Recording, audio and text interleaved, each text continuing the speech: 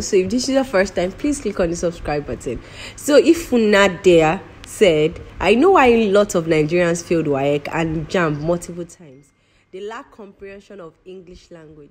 My entire look is worth over $100K and I paid over $100K USD for my entire look. These two sentences are clear as daylight and with a burning sun, and definitely have different meanings. But Nigerians are already filled with vile temper for many personal disappointments in their lives.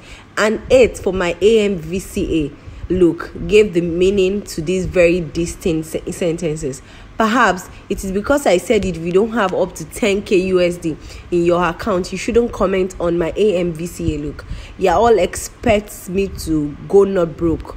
Shame haters who have no problem furnishing my comment section with unsolicited insults. Una never see anything.